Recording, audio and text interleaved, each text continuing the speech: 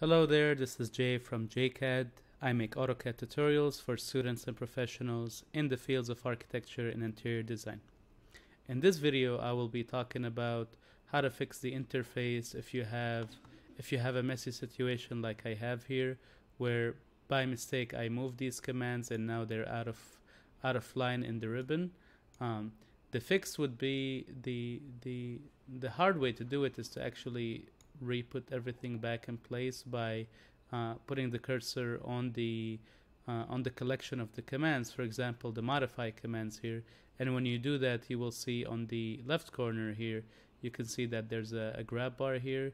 If you click and hold to it, you're able to move this menu, and then what you want to do is go up to the ribbon here and drop it here, and you see it will get docked in there. I'm gonna do the same with annotation, and I'm gonna dock it back in here, the same, and the same with the block. Now here you might have the issue that you might not arrange everything properly as they were originally, and even if you didn't have this exact situation, maybe you had something that looks a little different, something, I don't know, like this, or you're not sure why the interface looks different and you're not sure what the fix is.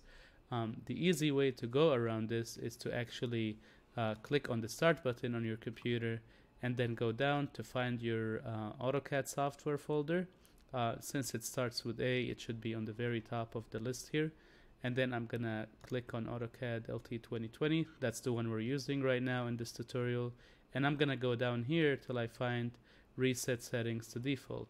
And I'm gonna click on this one right now. Actually, better close AutoCAD first. Let's close AutoCAD before we click it. I'm gonna say no.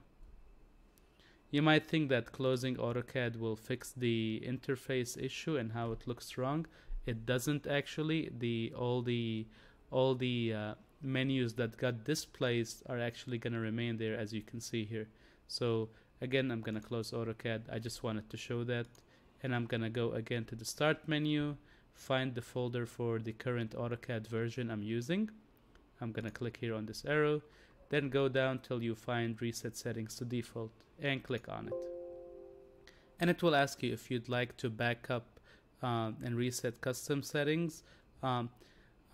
This option is for anybody who's really customizing their interface or doing any other customization. If you are a beginner and you're not sure what this means, you don't need to do this.